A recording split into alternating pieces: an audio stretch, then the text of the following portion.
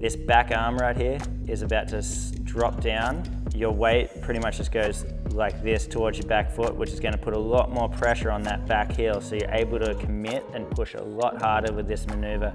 You almost have to be off balance with your speed to really have balance, if that makes any sense. You need to get off axis, lean back so much that you're almost off balance, but because you're pushing so hard with your legs, you know your board's going to come underneath you, and that's the kind of timing and balance you need to create with depending on how much speed you have going into the maneuver.